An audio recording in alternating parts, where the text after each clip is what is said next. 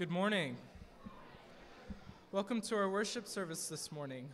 Before we get started, I just have a few announcements that I need to highlight for you all. The first, we have two poster thingies here for you. These are going to be out on the bulletin board.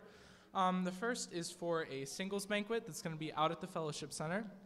It's on May 20th at 5:30 p.m., and there is going to be a bluegrass band, the Werner Family Bluegrass Band, and you can register by calling Doris or Pat, and their numbers are on this paper, so if you're interested, just go check out the bulletin board. The other thing that we have is going to be at Palmyra United Christian Church on Sunday, May 21st at 7 p.m. It is Steve Hess and Southern Salvation live in concert. So if you're interested in that, you can also check out the bulletin board for that. Also, there's going to be a sign-up sheet going around for the taco dinner that is going to be taking place on Wednesday, the 24th at 6 p.m.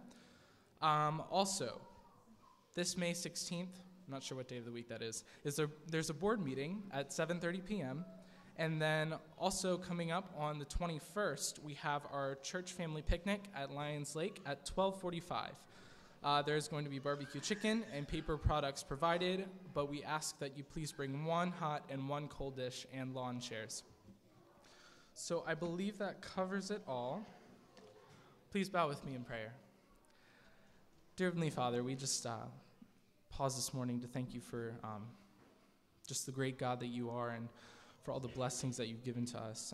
We pray that as we sing this morning, as we come to your throne, we would that you would reveal your majesty to us, and that we would just be able to stand in awe of everything that you've done for us. We just pray that as we sing this morning, we would sing the lyrics in a way that is worshiping to you. I just thank you for all the blessings you've given to us. In your name we pray, amen. Please stand with me as we sing Your Grace is Enough.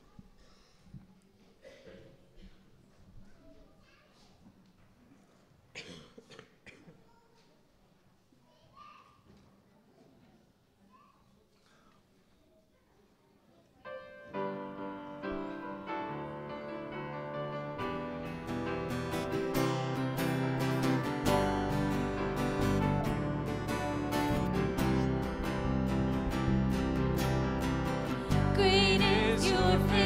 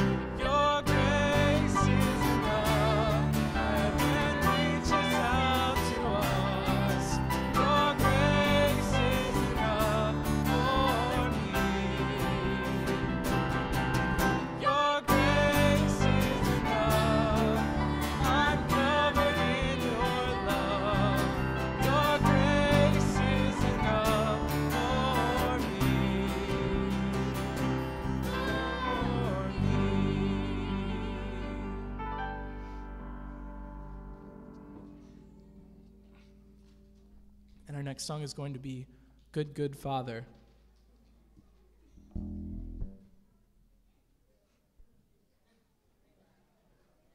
Try that one more time.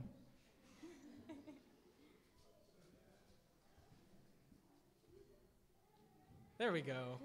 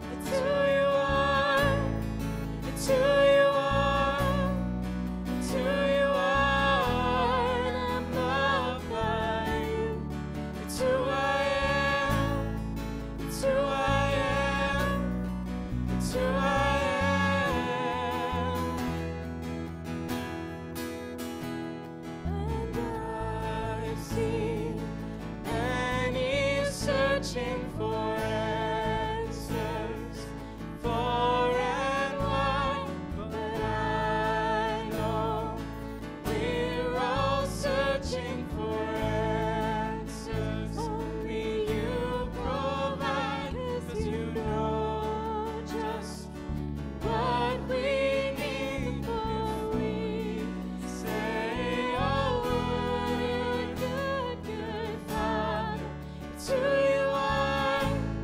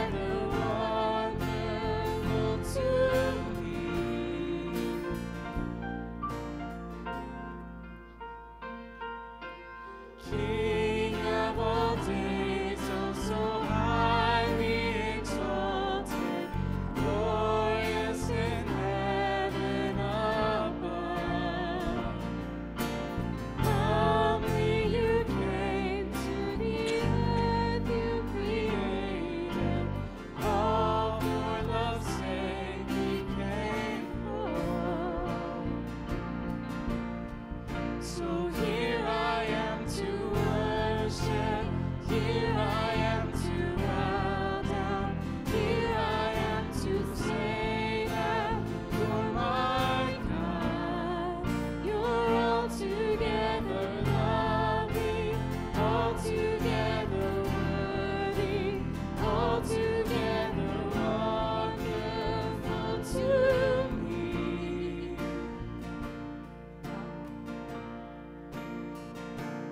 I'll never know how much it costs to see my sin upon that cross. I'll never know how much it costs to see my sin upon that cross. Here I am to worship, here I am to bow down, here I am to say that you're my God. You're altogether lovely, altogether worthy, altogether wonderful to me. Here I am to worship, here I am to bow down, here I am to say that you're my God. You're altogether lovely, altogether worthy, altogether wonderful to me.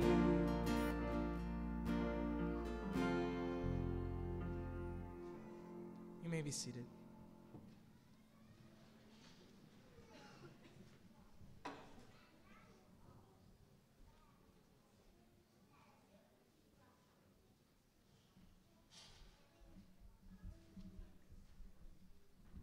Good morning. One of the perks of having a mom is that she gets to boss you around. And since my mom's not here, I am in charge of the flowers. So if you are a mom, if you could please stand up so we could recognize you with a flower. And if you are a spouse of a mom that's not here, if you could stand up so we know all the moms get flowers. Thank you.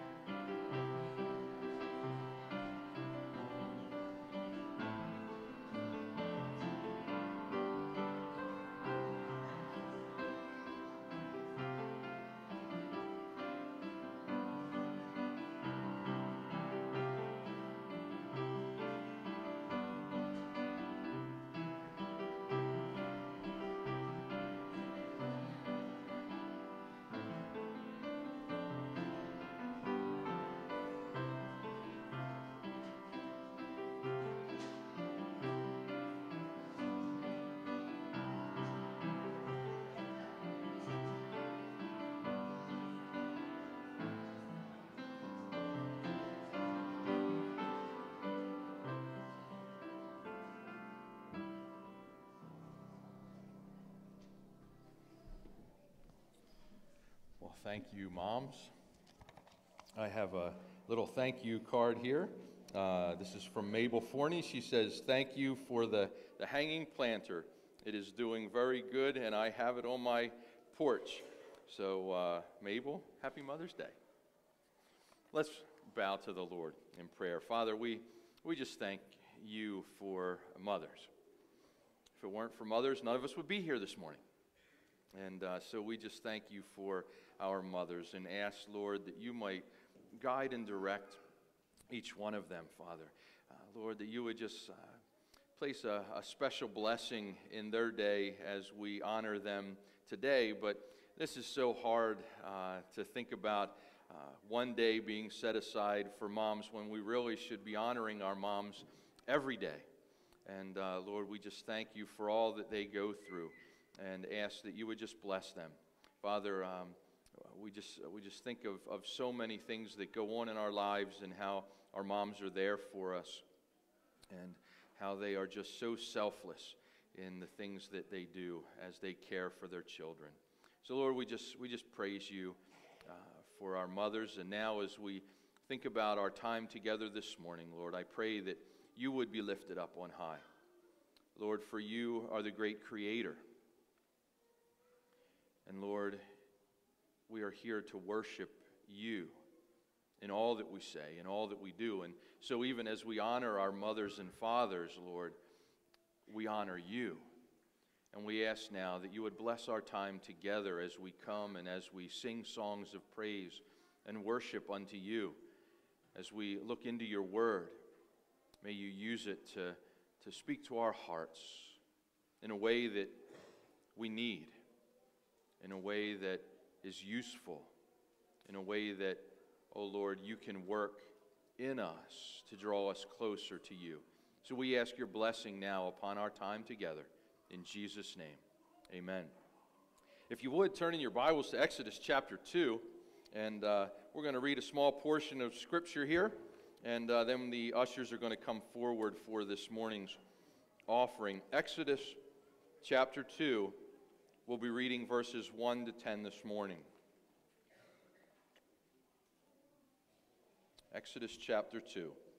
Now a man from the house of Levi went and took as his wife a Levite woman. The woman conceived and bore a son, and when she saw that he was a fine child, she hid him 3 months. When she could hide him no longer, she took him a basket made of bulrushes and daubed it with bitumen and pitch.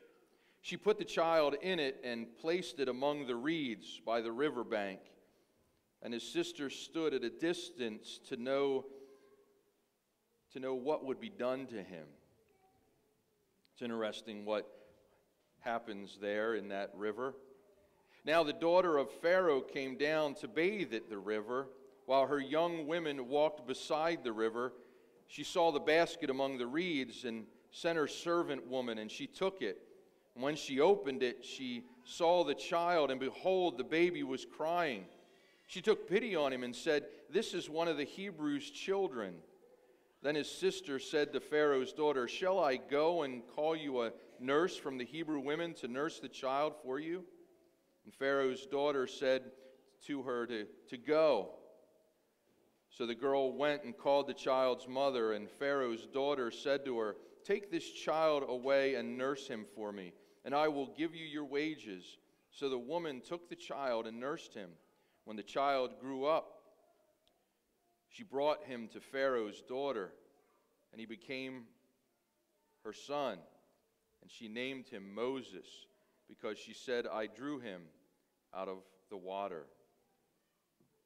May the Lord add his blessing to this portion of Scripture this morning as his Holy Spirit works and ministers to our hearts this Mother's Day. Ushers, if you would, please.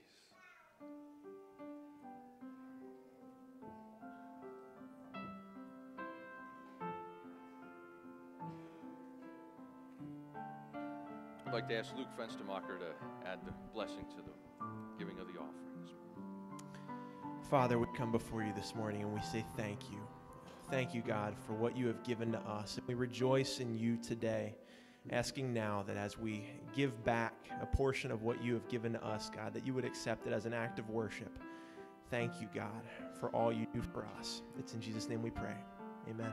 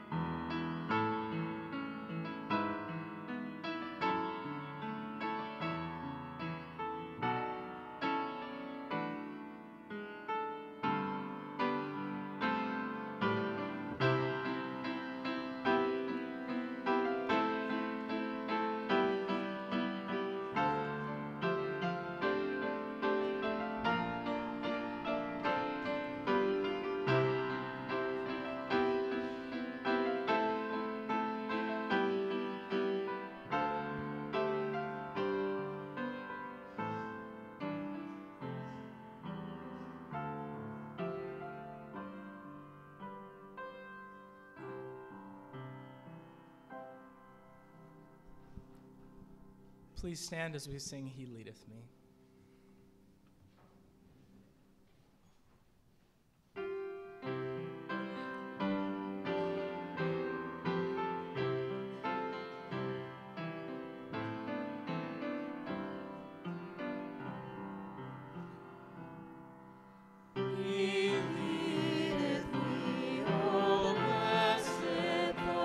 All words with heavenly comfort from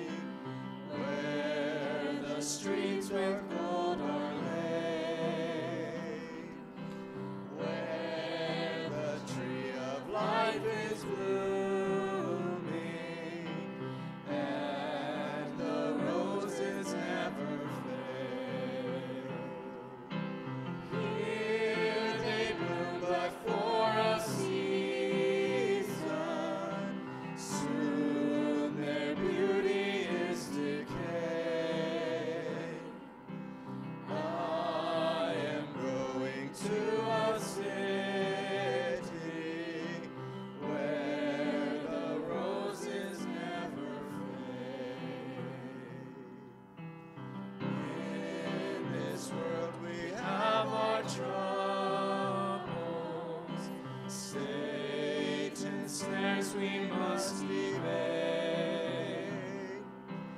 We'll be free from all temptations, where the roses never fade.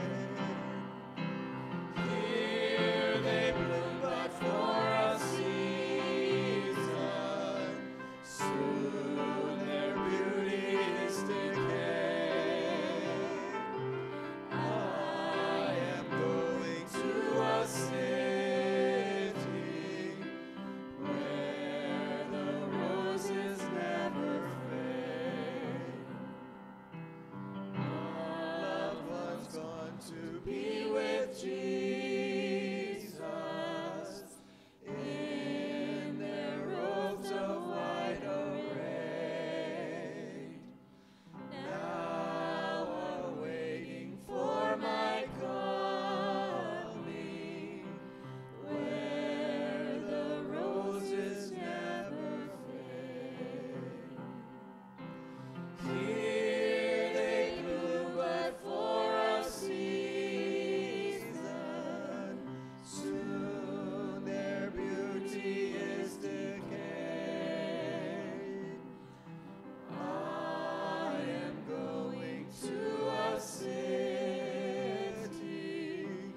where the roses never fade. God is so good. God is so good.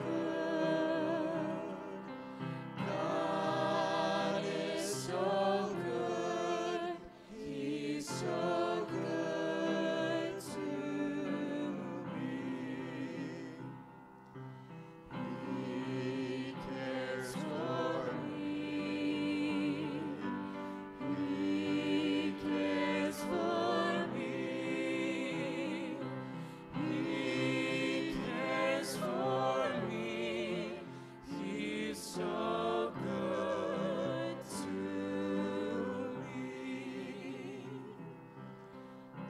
I'll do His will. I'll do His will. I'll do His will. He's so good to me. He is my Lord. He is my Lord. He is my Lord. He's so good to me.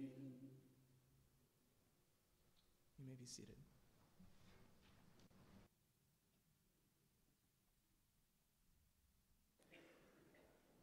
God is so good.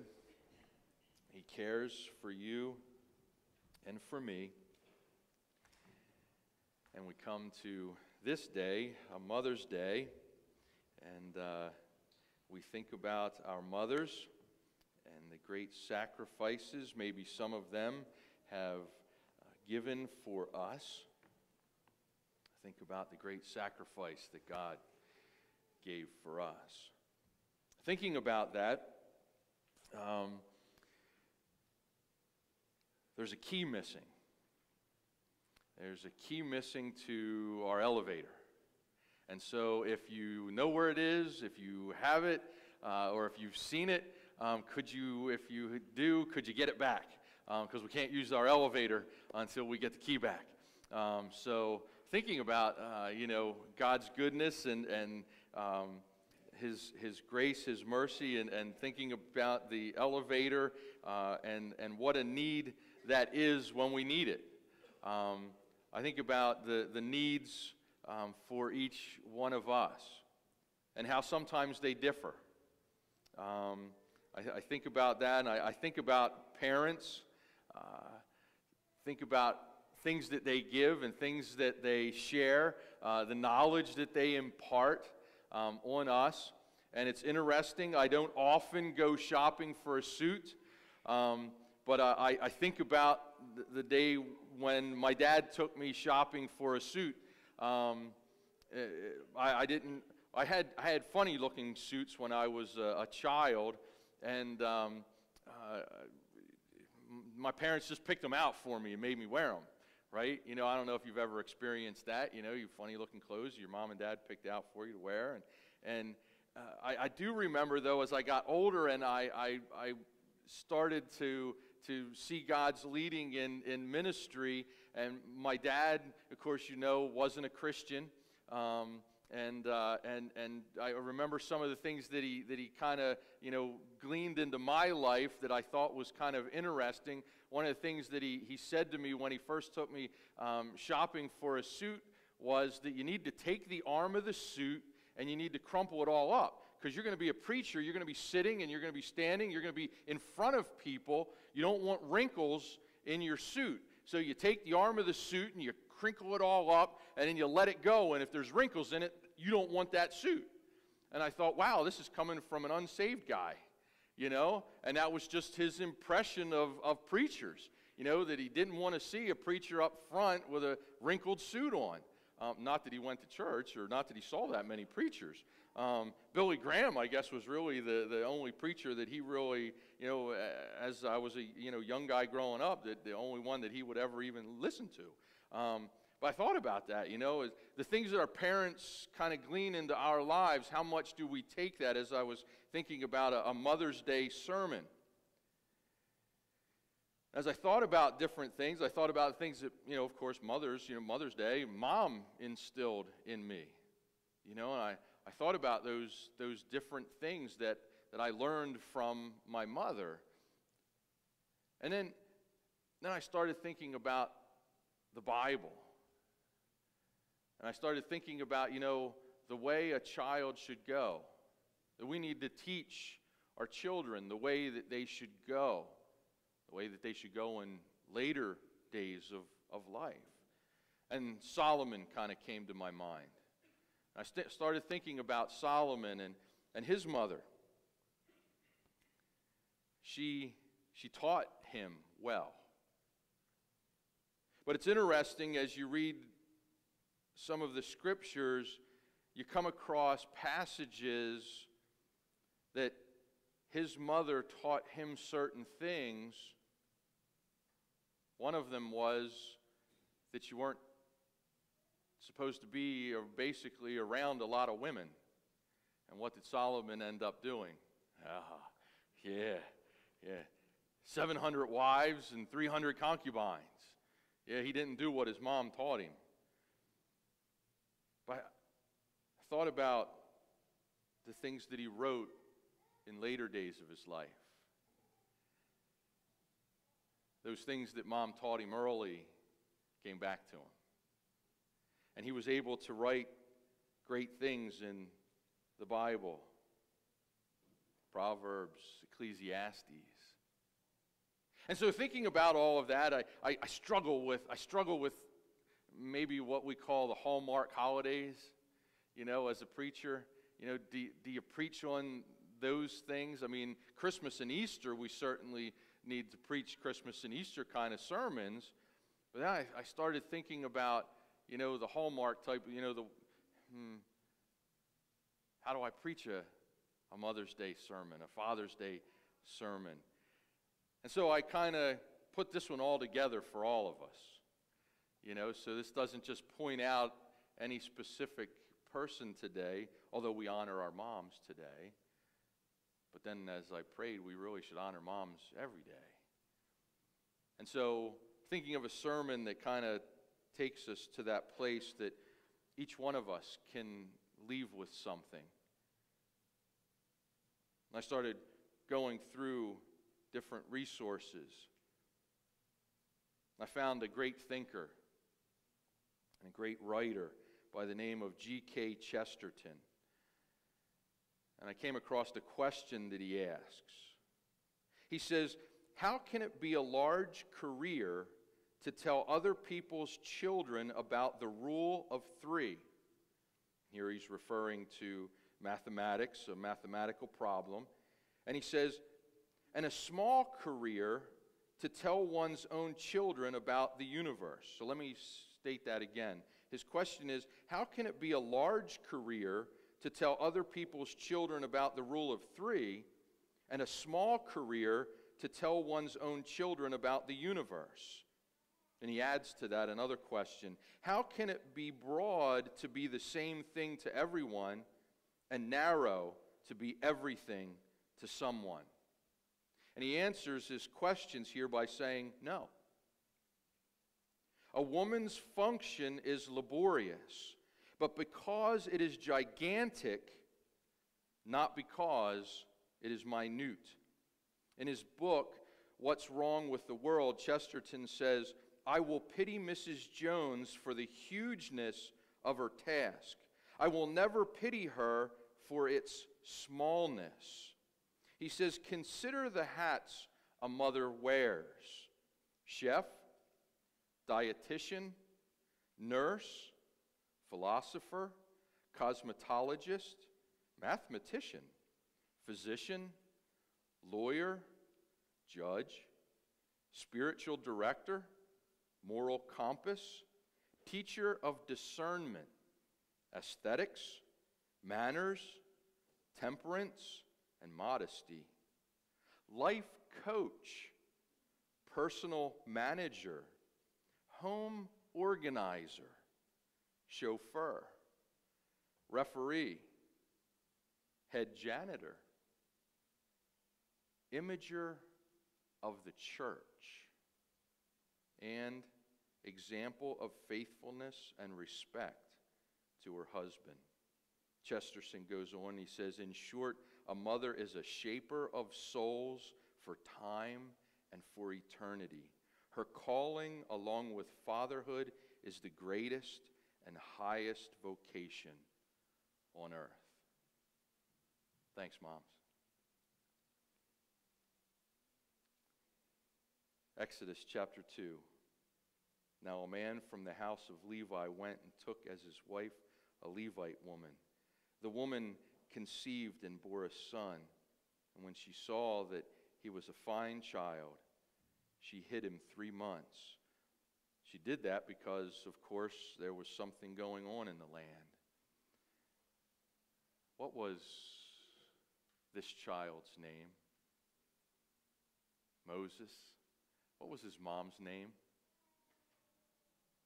What was it? Pronounce it nice and loud. Yep. Did you get that? I pronounce it Jochebed, Yochbed, Yoshebed, Yochbed. Who is she? She's Moses' mom. Moses' mom.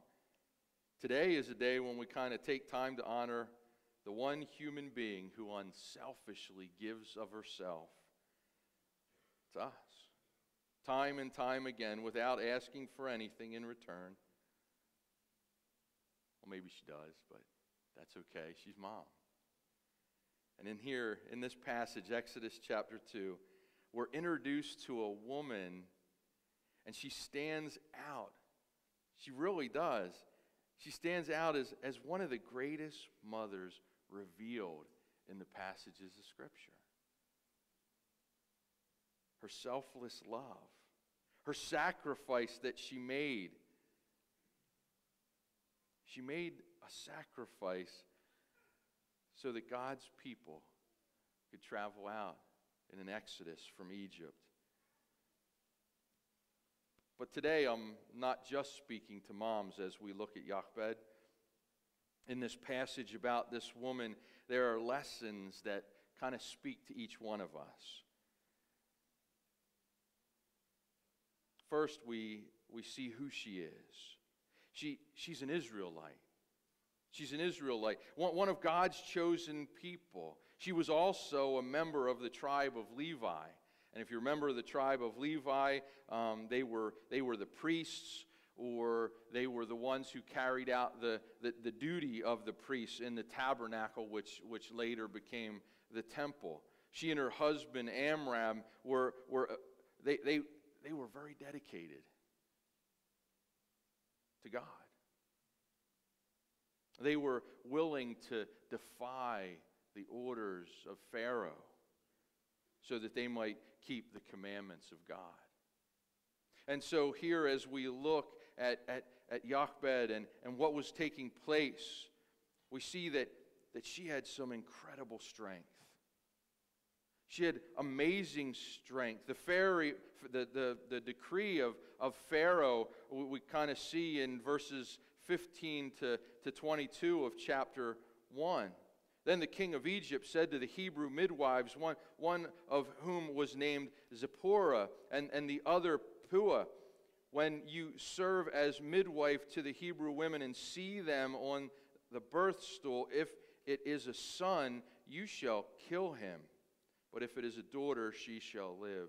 But the midwives feared God and did not do as the king of Egypt commanded, but let the male child live. So the king of Egypt called the midwives and said to them, why have you done this, and let the male children live?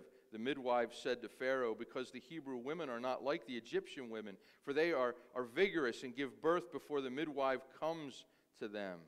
So God dealt well with the midwives, and the people multiplied and grew very strong. And because the midwives feared God, he gave them families.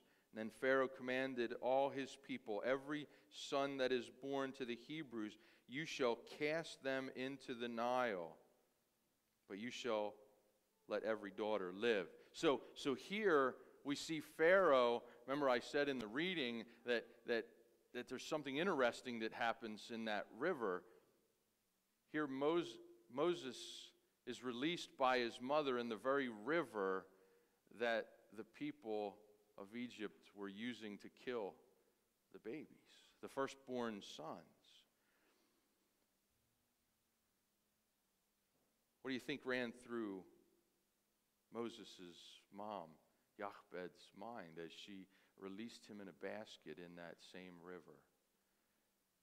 She had incredible courage to be able to release her own son. But you see, she refused to give into a godless system, a godless world view. And she stood for what her faith, her God, was doing, and giving her son over to him, releasing him. And so I think for his parents, we can gain a lot from that portion of Scripture, that idea, that belief, that strong faith. As parents, to be able to release our children, so that God might use them. May God give us as parents the strength and the courage to stand for that which is right in these dark days. Men and women who demand more for their children than the world can give them. Parents who are willing to say, enough is enough. My child is going to learn the way of the Lord. We struggle with things that are going on in this world. We struggle for things that are happening. We can make a difference.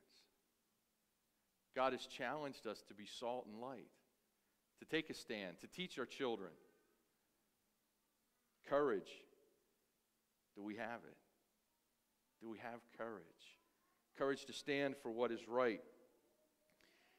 You see, she took a stand because of the courage that she had built up from the Lord. And she was able to resist the world. The world was crying out for the death of her son. But this mother, Jochebed, she stood strong in the face of the attacks. And she placed her son above the will of the world. So for you and I today, the world demands that parents hand over their children. And this is kind of a difficult topic. It's a difficult thing for us as moms and dads. What are we teaching of our children? Are we training our children at young ages are we training our children to honor mom and dad? in the home? What's that look like? What's it look like to be able to teach our children to honor mom and dad? You know, it starts with mom and dad. Mom, do you honor dad? Dad, do you honor, okay, husband, do you honor your wife? Wife, do you honor your husband in the home? Not just in front of your kids, not just when your kids are up during the day, but do you honor each other in front of them? That's huge. I think today so often we want to run each other down. But are we honoring them in front of our children? Here, Jochebed, she was placed in God's Hall of Fame in Hebrews chapter 11. Right? She was placed there because of her faith in God, because she believed in God. And she had the opportunity then, because she released her son into God's hands, she was given the opportunity to be able to take him and teach him about Jehovah and about honoring other people. She was able to resist the world. The world demands so much, and we give our most precious jewel, possession, not our possession, they're God's, but we give them over to the world so often. And she was able to teach her child, be able to raise him up so that he might be used of God. And she released him into that river, a river that was used as an instrument to destroy the other babies. It took faith for Jochebed to be able to do that, to release her child into the hands of that river, the things that were happening there. But she was able to raise her child. And you know what? We are required to do something. You and I are required to do something. All we can do as moms and dads is our best. That's what we're required to do. We're to do our best. And may I say that we need to love our children. We need to love them and teach them about love. Teach them about acceptance. Give them Bible teaching. Allow them to experience God's love and His truth. If you give your children to God, if you give them to God, and then if you give them to God and kind of give them everything that you can, as you learn, as you read Scripture, as you go to church and learn from Sunday school, and you take that home with your child. How many of us leave church on a Sunday and the ride home is about lunch? You know? How many of us? You know, we leave church and the discussion in the car and that ride is about lunch, you know? How often is it about the Sunday school lessons that we learn? Or maybe you know, about the message that the pastor brought, or maybe a song that we sang. Do we do that with our kids? Are we teaching them to reflect what they learned on a Sunday? You know, really, we were looking at the days of creation, and we're going to get into this one again later on, but I want to challenge us as we look at the days of creation and we see that day of rest, and we've kind of established that in our culture as Sunday. How many times are we using Sunday to be more than just coming to church and then going about the rest of the day? How often are we using that time to instill in our children's hearts and minds what God wants them to think on, to ponder during the week? You know, is Sunday kind of a rejuvenation day for us? We've come through a long week, and it's at the end of that week, you know, I get the day off. Or do we take it as the beginning of the week? Because we know the week is going to be long, the week is going to be hard, and we take Sunday then to get us ready and prepared for the week that is before us. If we take it in that view, we really need to be talking about the things that we've learned, the devotions that we've had, and using it during the week to help us as we go through the week. Opportunities to be able to share with somebody about Jesus Christ. Even someone that has offended us. That we now have maybe something to share with them or to speak into their lives during the week, or maybe to apologize for the way we've done something wrong. Are our children seeing that in our lives? If you can give your children to God, and then give them all the God that you can, I think you've done your very best. I think then they have a foundation that they can use. So let me bring that back and kind of maybe put it in practical terms as we kind of conclude here for this Mother's Day. When we're raising our children, we need to use God-centered forms, I believe, of parenting. We need to make God's Word the standard for us. The standard of training, not the world's. So what is honor? What does it mean to honor? We need to show honor to others. I mean, we know that. We see that in Scripture. We need to teach other children about honoring others. We need to teach our children to honor others. Think about what Jochebed went through here. She released Moses into the river, and Moses was taken by Pharaoh's daughter, and then Pharaoh's daughter released her back to Jochebed, and Jochebed had to teach Moses and train Moses. And she taught him about Jehovah. I wonder what was going on behind the scenes there.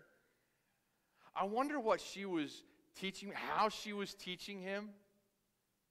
You know, was she teaching him in secret? I mean, like, hey, Moses, you know, this is your God, Jehovah, but you can't tell it to anybody. Because if you mention it, Pharaoh will have you killed. But yet we see that she was teaching him. And she was training him. She was sharing her belief, her faith in God Jehovah. I wonder how it went on in the home there. How she poured out to him about God. Because we know as he grew up, he believed in God. He stood for what was right. You see, a mother's love is incredibly strong. A mother today, a Christian mother today, needs to be superwoman strong. I mean, she needs to be unbelievably strong because of so many things that happen in this life. And she needs to take a stand. And Jochebed certainly took a stand. And then she needs to be a mother of incredible sharing. To be able to share. The honor you and I are called upon to show to others is really, it has nothing to do with merit. It has nothing to do with that. We need to teach others to honor because God tells us to honor. So I believe in Jochebed's training of Moses, she was teaching him how to honor Pharaoh and how to honor Pharaoh's daughter and what that would look like and how that would overspill into his life as a young man. We need to honor others regardless of whether or not they deserve it. Honor, I believe, is a debt placed on us by God that can only be paid when we treat them as we would want to be treated ourselves. And so as Moses grew up, he understood how to honor others, honor Egyptians. And it was tough, but he learned how to honor the Israelites as well, even after they rejected him. So a mother, she gives of herself. She pours out her life into the life of her son. In a very real spiritual sense, I believe this is what the Heavenly Father has done for you and I. God gave His only begotten Son to save sinful man. God gave heaven's best for earth's worst. Probably didn't say that right. I've heard it over and over and over again, but think about that. God gave heaven's best. I think it's even a song. He gave heaven's best for earth's worst. He did it simply because He loves you. And so Jochebed gave of herself. A good mother, I believe, gives of herself, and then she gives her children to God. She gave her son here, Jochebed, but a good mom and dad give our children to God. You know, it's the hardest thing, I think, for me. One of the hardest things is to release your children to school and put them on the bus for that very first day of school. And the second is to give them the keys to the car for the first time by themselves. That is the very hardest. Well, at least for dad. I don't know about mom, but at least for dad, that's hard. You're sending them out there into the world to drive with a bunch of crazy people. You know?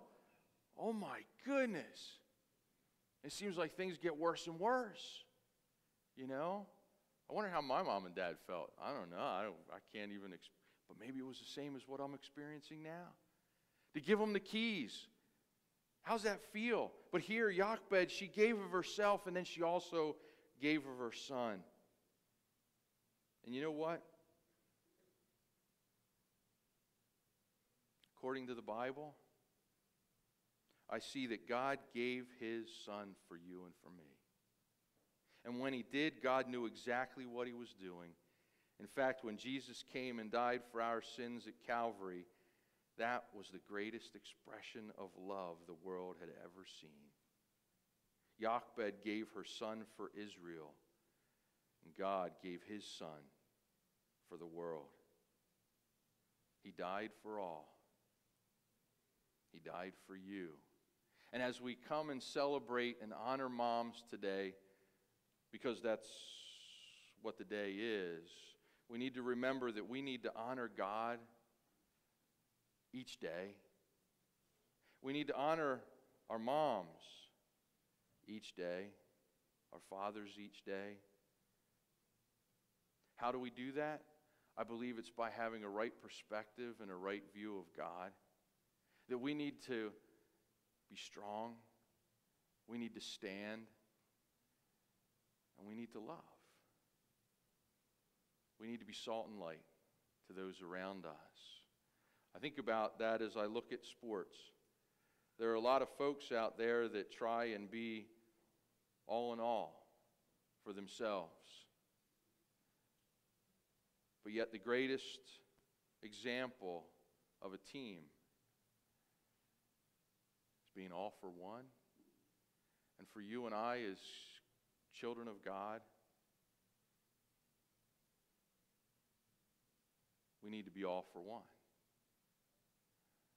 All for God. Father, Son, and Holy Spirit, those three are one. We need to have our minds on Him and understand and know that He is sovereign and He knows what He's doing.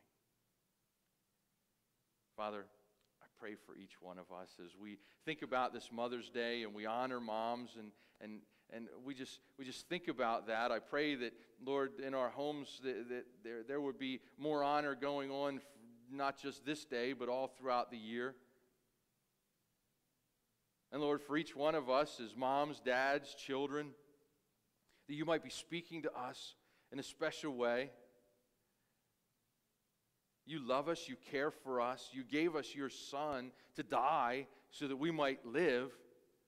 And so, Father God, I pray now that you would just help each of us to be strong as we're together, but Lord, to be strong as we go out into this world, and that we might honor one another, that we might give honor in our homes, and not disrespect, not dishonor. Oh Lord, help us. And thank you for our moms, and ask for your blessing upon them in a special way this day. For I pray this in Jesus' name. Amen. Let's stand as the worship team comes.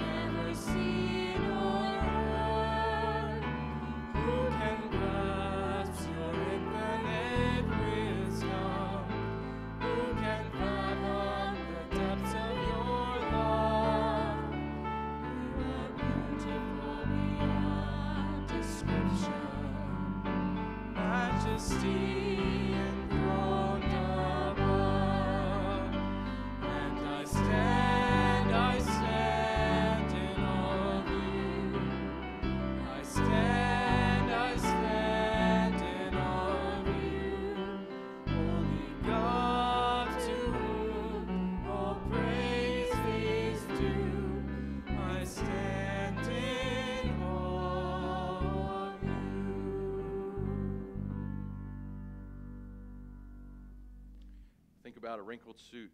You know, each one of our lives has some wrinkles in it.